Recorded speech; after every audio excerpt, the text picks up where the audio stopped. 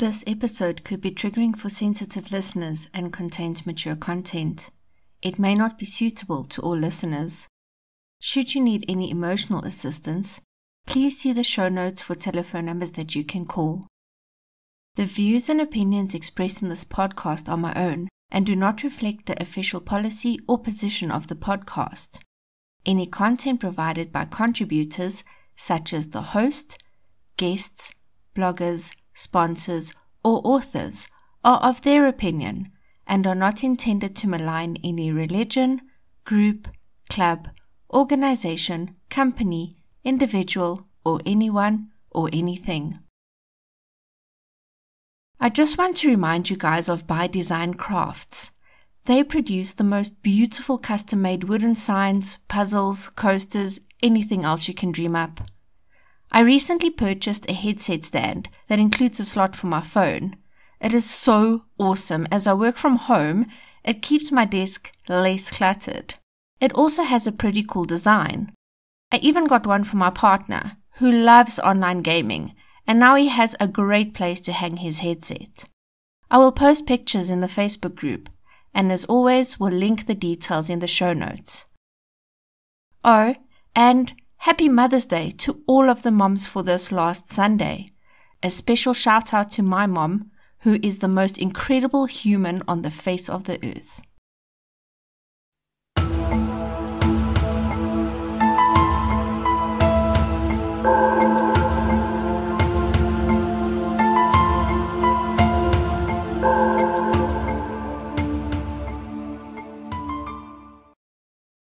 According to Christianity.com, quote, "The Bible tells us that as the patriarch Jacob lay dying, he bestowed blessings on each of his 12 sons. These blessings also included prophecies as to the fate of each of his sons' tribe in Canaan. These tribes were known as the 12 tribes of Israel, named in honor of Jacob, whose name was also Israel. The 12 tribes individually bore the names of Jacob's sons: Reuben, Simeon, Levi, Judah, Dan, Naphtali, Gad, Asher, Issachar, Zebulun, Joseph, and Benjamin." End quote. This is Decoding Cults, and I'm your host, Palsy. You are listening to the 12 Tribes, Part 3. In today's episode, we are going to examine some more of the group's beliefs and then continue on with their history.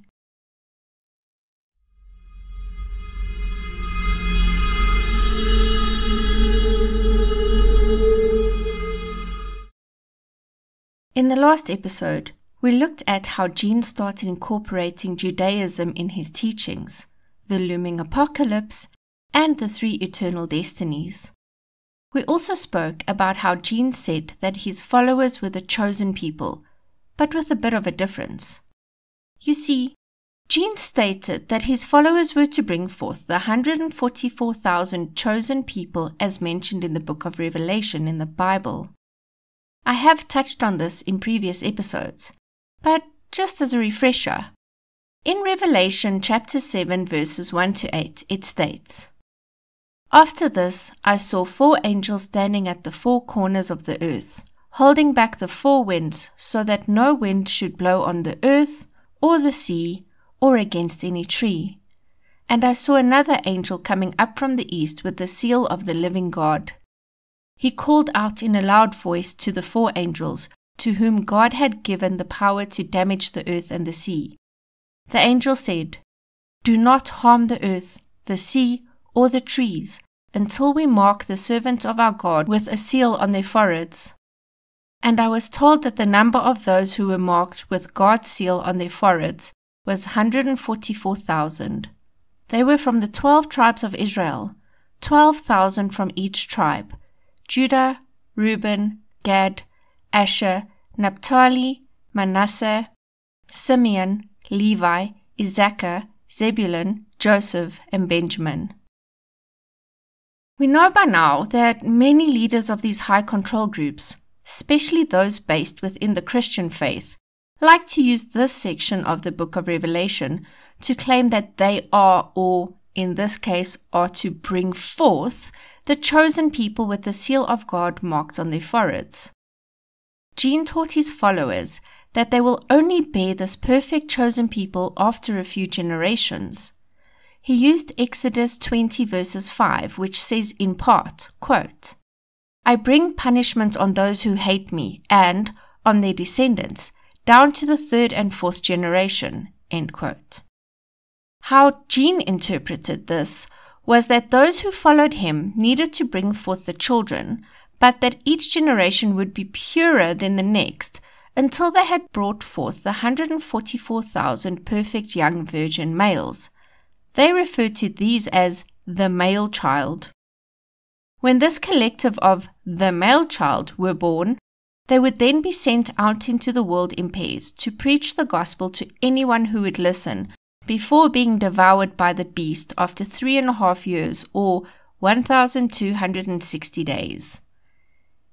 Gene stated that only when they had established groups across certain parts of the world, they will then be able to produce the 144,000 perfect children, and it is then when Yeshua would come back. Gene also renamed the group to the 12 tribes. He believed that he and his followers were the true descendants of the tribe of Israel, and that they needed to rebuild the 12 tribes across the world. Well, not the whole world. There were areas like Africa, which he didn't deem as worthy as, say, Europe or Australia, but we'll get into that a bit later. Now, you would think that on the communes, the people could just fall in love, get married, and start making babies to bring forth 144,000 perfect children. But no, you would be wrong. You, unwed men and women, aren't really allowed to interact, and are definitely not allowed to be alone together. In his book, Better Than a Turkish Prison, Sanasta Colucci relates a time where he was struggling and he was told by an elder that sex was overrated and that he needed to give up all of his so-called fleshy desires if he wanted to remain in the community. When a man is interested in a woman, he needs to bring it before the elders. The elders will enforce a waiting period and then announce to the group that a courtship is to take place between the two individuals. During this time, all of the two people's interactions are scrutinized by the group and chaperoned. After a time, I say a time because it depends on how they feel, the group will decide if the couple is compatible.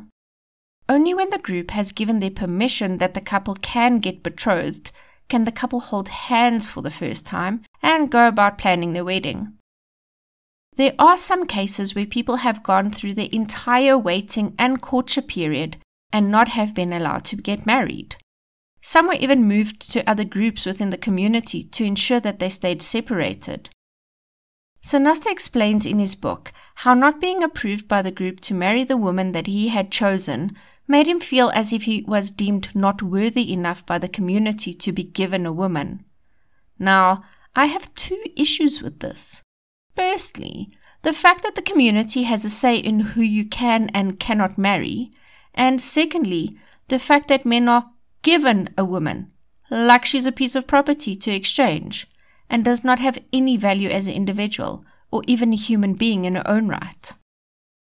And don't even get me started on sexuality.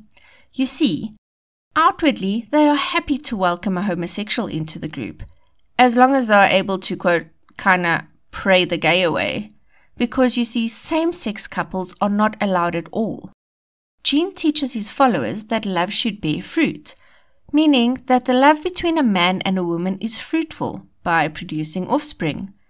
They are told that homosexuality cannot be love, as same-sex couples cannot produce children. And I just wanted to add here that Sanasta is of mixed race, and this point will be more important to remember a bit later in the story. I watched a video of a couple getting married in the tribes on YouTube, and let's just say it's a lot different from traditional wedding. Before the actual wedding ceremony, the couple partakes in a sort of a play in which they reenact what they think it will look like when Yeshua returns. The bride is to be portrayed as the bride of Christ, and she is shown to give herself over into the service of God. The parents then relinquish their authority over their daughter and hand authority over to their new son-in-law. The whole spectacle includes music, dancing, and elaborate costumes. There were those times where young men and women would not want to go through the whole courtship process. Hormones. And they would sneak off somewhere, oftentimes to have sex. If any of these couples would get caught, they'd be forced to have what the group called a brown pants wedding.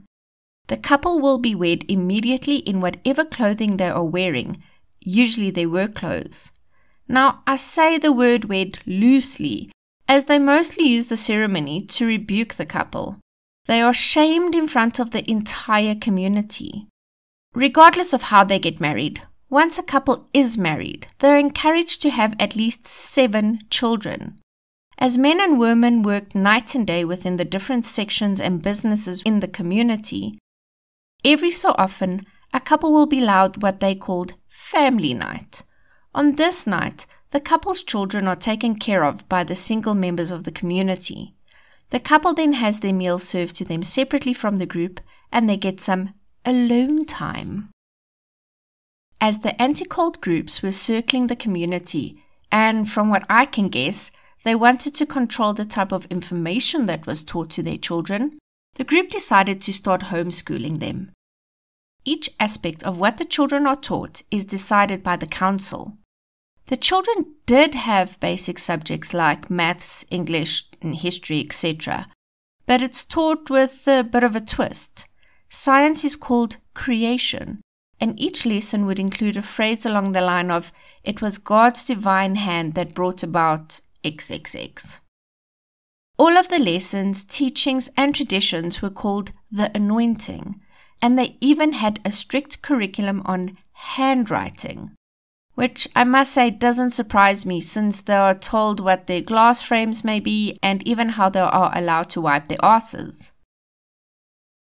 Those individuals who are tasked to teach the children are told that they need to always be in communion with the group and teach according to the Holy Spirit, as this would be passed on to the children. So not being in communion would be detrimental to the children. Even though children are homeschooled, their lessons are often disrupted when they are needed to assist with tasks around the compound. Children are made to work, and I don't mean like chores around the house. I mean like real work in factories, bakeries, and even on the farmlands. They are made to work for many hours in harsh conditions with no compensation. I found the following on worker.gov around child labor laws in the US.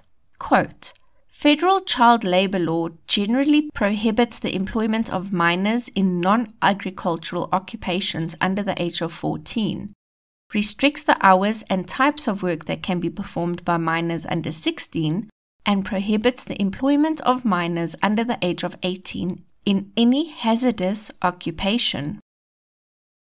I just want to remind you of the comment I made earlier in the episode around Africa not being deemed a suitable continent for the tribes, and my earlier comment on the fact that Sinasta was of mixed race. Well, it turns out, not only was Gene anti-Semitic, but he was allegedly also very racist. In part 1, I spoke about segregation in the South in America. Now, there are some sources that I found that speculate that Gene's father was affiliated with the KKK.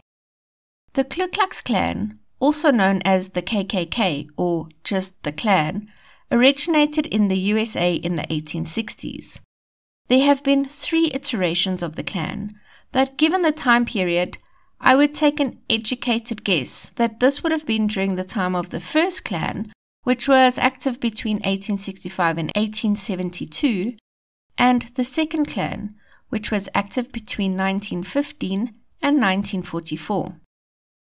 The first Klan was very much a white supremacist group who, quote, targeted white northern leaders, southern sympathizers, and politically active blacks, end quote. The second group was also highly white supremacist, but along with being racist towards people of color, They were also anti-Catholic, anti-Semitic, anti-immigrant, and wanted the prohibition laws to be stricter. The second group were also the group that donned those white robes and hoods and burned crosses in people's yards. They also committed other terrible atrocities towards anyone that did not fit into their perceived perfect white world. I tried to find some hard proof for the links to the KKK, but most of the sources only speculated. So I'm only mentioning this because it may explain why Jean had the following views. In Genesis 9 verses 18 to 26 it states, "The sons of Noah who went out of the boat were Shem, Ham, and Japheth. Ham was the father of Canaan. These three sons of Noah were the ancestors of all the people on earth. Noah, who was a farmer, was the first man to plant a vineyard. After he drank some of the wine, he became drunk, took off his clothes, and lay naked in his tent. When Ham, the father of Canaan, saw that his father was naked, he went out and told his two brothers. Then Shem and Japheth took a robe, held it behind them on their shoulders. They walked backwards into the tent and covered their father, keeping their faces turned away so as not to see him naked. When Noah was sober again and learned what his youngest son had done to him, he said, 'A curse on Canaan! He will be a slave to his brothers. Give praise to the Lord, the God of Shem. Canaan will be a slave of Shem. May God cause Japheth to increase. May his descendants live with the people of Shem. Canaan will be the slave of Japheth.' After the flood, Noah lived for 350 years and died at the age of 950. They believe that after the ark landed at Mount Ararat, which many scholars believe is in modern-day Turkey, the brothers moved on to other areas of the world. Now, how Jean explained it is that they believe that the descendants of Ham eventually settled in Africa. This was gathered from Genesis 10 verse 6. Quote, "The sons of Ham, Cush, Egypt, Libya, and Canaan, were the ancestors of the peoples who bear their names," end quote. Which meant that the people from Africa were meant to serve, or in their case, be slaves to the descendants of the two sons. Jacob, who was renamed Israel, was the son of Abraham, who was a descendant of Shem. So in Jean's mind, people from Africa were indeed meant to be in service to his people, who, in naming them the 12 tribes, stated that they were the descendants of Shem. In his book, Sanasta explains how they believed that in the outside world, quote, "all black people are to be servants of white people if they are to be righteous," end quote. It makes me sick. In the group, they refer to this as the sham teaching. They also believe that people of Asian heritage were the descendants of Japheth. The group used to be openly racist and would at points not serve people of color in their restaurants. I did find reports that outwardly their stance has changed in recent years, especially following the Black Lives Matter movement. But insiders have said that even though they are on a drive to recruit more people of color, they are still only assigning them to the most menial tasks, and they can also not climb up the ranks of leadership. In his book, Sanasta tells of how they are taught that the Holy Spirit had not walked the earth for 1,900 years until Yonik came, but that the 12 tribes had actually been born around the time that dated back to the slave trade, and in my mind also segregation.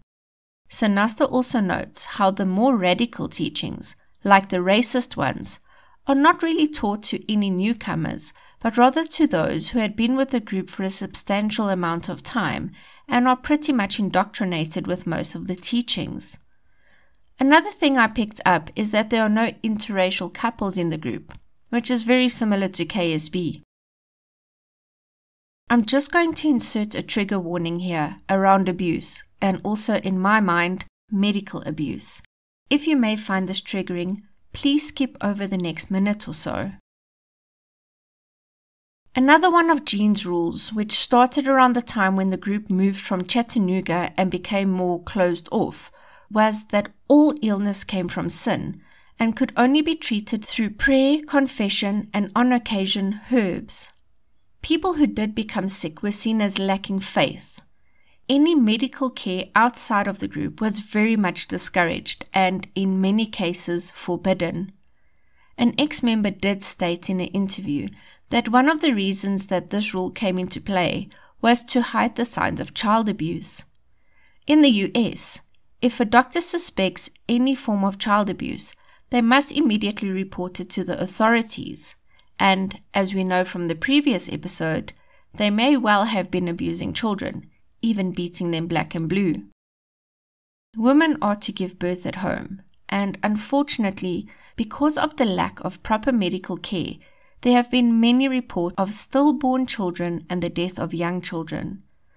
They are also taught that the pain of childbirth is actually beneficial to women. All of the followers are told that they have to take cold showers because it apparently increases their white blood cells, which will prevent illness and increases longevity. Furthermore, they do not have any working toilets because, according to Jean, toilets are killing America. His reasoning is that when you use a toilet, not enough feces is expelled from your body, and that causes colon cancer. The followers are encouraged to use a small wooden stool outdoors. Oh, and you must bury all of your bowel movements because, quote, our Father walks around and may step in your feces, end quote. Now, I am definitely not a doctor or an oncologist, but this just didn't seem true to me.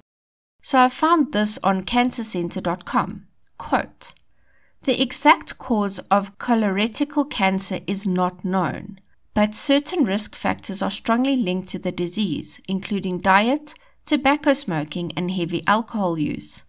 Also, people with certain hereditary cancer syndromes or a family history of colorectal cancer have a high risk of developing the disease. End quote. They also did not give much thought to a follower's mental health. If a follower shows any indication of mental health issues, they are told that they have an evil spirit, and instead of getting professional help, they are told to pray. Jean also didn't believe in ADHD, and children who may have had this were just spanked more than others. There was one practice that I found super strange. Now you may be thinking that all of this is strange, but bear with me on this one. Remember how they believed that Asians were the descendants of Japheth? Well, even though there are not people of Asian descent in the group to speak of, they often eat with chopsticks. In their mind, this is to impress any Asians who would happen to visit the community. Jean did not allow any form of music outside of traditional Irish and Appalachian mountain folk music. I did see videos of meetings where members of the group would play musical instruments and other members would do what looked to me like folk dancing. I'm not going to lie, it did look very festive. Let's get back to the history of the group. So last week, we left off in 1979, when the group had sold off most of their businesses in Chattanooga and had relocated to Island Pond. But the child abuse allegations still followed them around, and they were still on the anti-cult group's radar. One of these groups, called Citizens Freedom Foundation, tried to accuse the 12 tribes of mind control, but with lack of evidence, they failed. In 1982, there were more rumors of child abuse, and it came out that 3 infants had died. In 1983, they made headlines again. Eddie Wiseman, Jean's 2IC, was charged with assault. Now I'm going to give another trigger warning here around violence towards a minor, so please skip over the next few seconds if this will be in any way triggering to you. It was alleged that Eddie had stripped a young girl down to her underwear and had beaten her for 7 hours. 7 hours. I can't even begin to imagine how much pain that little body had to go through. Thankfully, the young girl's parents took her to a hospital where a nurse found 24 scars across her legs, and then the nurse obviously reported it. This incident, along with the other allegations, prompted the authorities to bring the elders of the tribe before the court to explain where and in which condition the children were living. When the elders did not comply, District Judge Joseph Wolchek signed a warrant for the police to go to the compound and look for signs of child abuse. In the mid-1980s, Jean started on his dreams of expansion by starting a compound in France. They also quickly expanded to Australia, South America, Spain, Germany, and the UK. They mostly settled in rural areas with access to farmlands, and I think, and this is just my opinion, away from the prying eyes of local authorities. In the early hours of the morning on 22 June 1984, Jean and his followers were woken up when 90 state troopers and 50 social workers raided the compound. In an interview, the governor's press secretary stated that the raid was a culmination of 2 years of effort by the state to get parents to identify and report the abuse and neglect of their children. The authorities entered 20 homes and took 112 children into their custody. All of the children were transported to the Orleans District Courthouse in Newport, Vermont, where medical professionals were standing by to look for any signs of abuse. While the children were being transported, the local prosecutors requested that the children be detained for 72 hours so that they could complete their investigation, but they hit a little snag. The judge found that the warrant issued was too broad, and that the state did not provide enough evidence to warrant the children being taken away from their parents. So all of the children were immediately returned to their parents before any checks could be performed on them. Jean immediately jumped on this and told his followers that it was God that had intervened on their behalf. He even went as far as comparing it to the exodus of the Israelites from Egypt. From that day on, the 22nd of June would be a day of celebration for the tribes, kind of like a public holiday. Even though they had managed to dodge authorities at this point, Eddie's trial of alleged assault was still set. He was allocated a public defender, attorney Jean Swanko.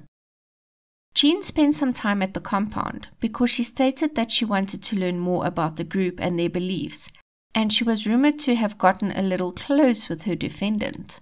It was even said that she would at times spend the night there. She decided to build the defense on the fact that the allegations against Eddie were part of a big political agenda pitted against the community. In 1985, the assault case against Eddie was dismissed. They cited the reason for this dismissal as the lack of a speedy trial. Now, for us who do not live in the US, on law.cornell.edu it states, quote, "The Sixth Amendment guarantees the rights of criminal defendants, including the right to a public trial without unnecessary delay, the right to a lawyer, the right to an impartial jury, and the right to know who your accusers are and the nature of the charges and evidence against you," end quote. And I found on findlaw.com, quote, "A speedy trial basically means that the defendant is tried for the alleged crimes within a reasonable time after being arrested." Although most states have laws that set forth the time in which a trial must take place after the charges are filed, often the issue of whether or not the trial is in fact speedy enough under the Sixth Amendment comes down to the circumstances of the case itself and the reasons for the delays. In the most extreme situations, when a court determines that the delay between arrest and trial was unreasonable and prejudicial to the defendant, the court dismisses the case altogether.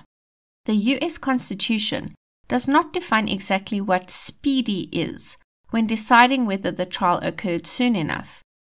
Not surprising, there has been a lot of litigation and legislation passed to help determine time limits for a speedy trial.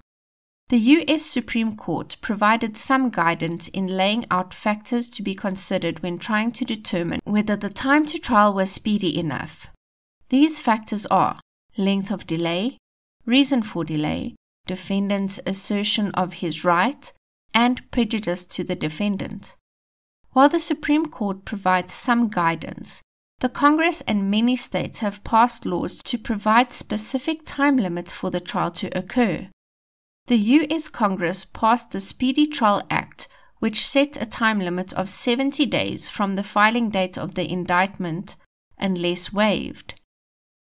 Many states have also passed their own legislation as to time limits for bringing a criminal matter to trial.